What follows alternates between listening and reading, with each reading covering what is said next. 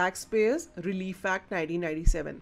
Today, we have tax laws in place that makes us pay taxes on any profits we earn in the financial markets, and this type of tax is called as capital tax.